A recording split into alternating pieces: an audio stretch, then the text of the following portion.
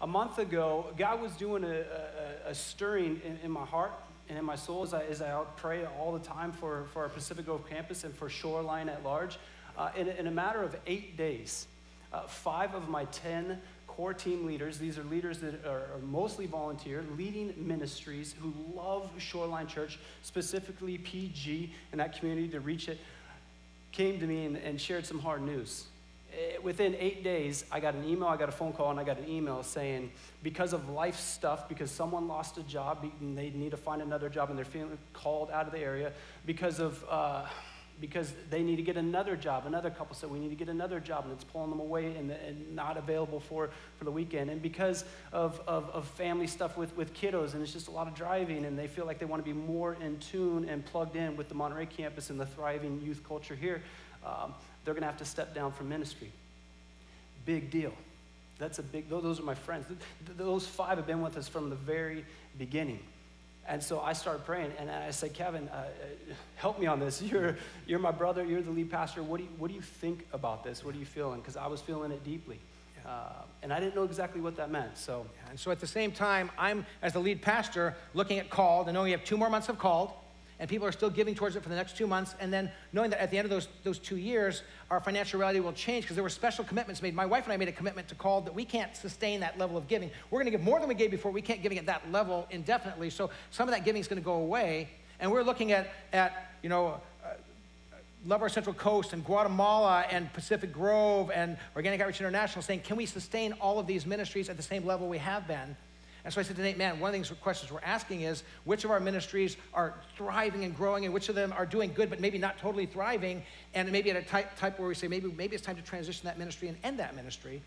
And then Nate was dealing with the issue of that we had set markers or kind of benchmarks for each of our ministries. And in Pacific Grove, we had 4 big markers that we said, here's the things we want to see happen after 2 years to know that it's thriving and we can continue forward. And so just share what we had kind of talked about years ago. Yeah, 4 markers. And these are really kind of benchmarks that we said, I mean, how do we know if the campus is thriving? How do we know if we're going the right direction? That's important, right? And so I just want to be very honest with you and let you know that marker number 1, before we even launched, was to find a permanent facility.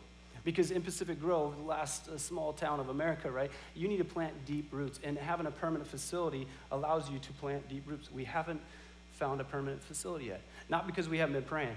Believe you me, we've been praying.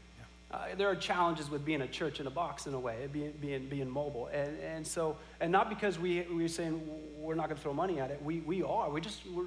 We need the right space, and the right space hasn't come up. Okay, let's be honest about that. Marker number 2 is that we would have 2 services at some point, because a healthy church culture is one that where volunteers can come and they can receive and they can grow, but they can also serve. So attend one, serve one. We're not there yet. We're just, largely due to the facility, it holds 500 people. And when it's cold there, it's really cold. And those chairs are made for 3rd grade butts. You know, like it's difficult, but we're not there yet. We're not, and that breaks my heart because when people are serving, they don't get to go to church in PG, and that's a big deal. Marker number 3 is that the finances. We got to be honest with where we're at with our finances. And we want to be financially self-sufficient as a campus, so that Monterey campus doesn't have to float us. We're not there yet. We're not even halfway there yet. We got to be honest. And the 4th one that I felt like we could really hang our hat on is thriving volunteer teams, especially the core team. That was true. We are in the trenches. We are serving with all our heart. And then 4 weeks ago, 3.5 weeks ago, I found out that half my team is going for very good reasons. Not because they're indifferent about the vision or the leader or the philosophy of ministry. No. They actually all came to me and said, we don't want to go, but we feel like we need to because of X, Y, and Z. And so that was the reality. Yeah. And so what churches are famous for doing is churches are famous for doing something and then keep doing it forever because you just do, even if it's not moving the direction you want to go. So here's the reality. Pacific Grove, we've seen 23 people put their faith in Jesus for the first time through Pacific Grove, and 13 people will be baptized. So God has done a great work there, done a mighty work, and lives have been touched.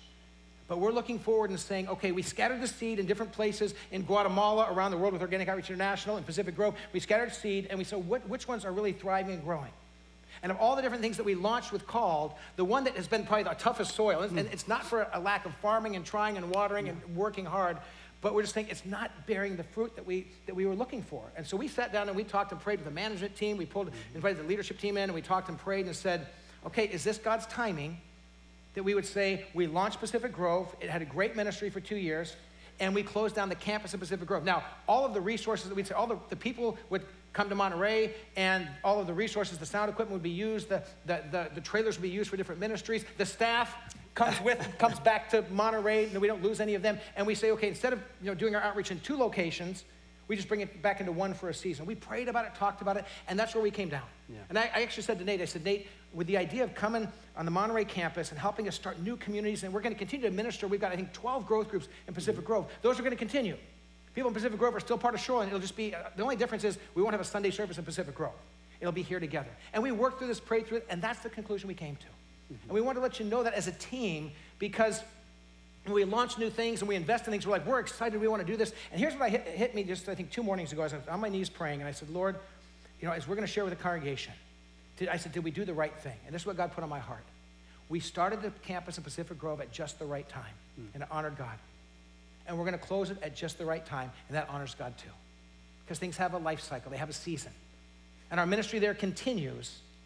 And actually, I asked Nate, we're looking at Nate being part of starting multiple new communities and different ministries here and all around our communities. And Nate said to me the other day, he said, I wonder if we could reach more people for Jesus and minister to more people by this new model than where we're at. And I said, well, if this is what God's leading us to do, I think that's what God's going to do.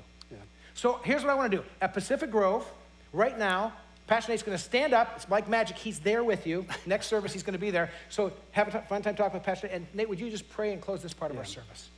God, I praise you that just through the story and the message and the lessons we can learn from Micah are relevant for us today. That we are called to be truth bearers and truth sharers. And that's what we want to do.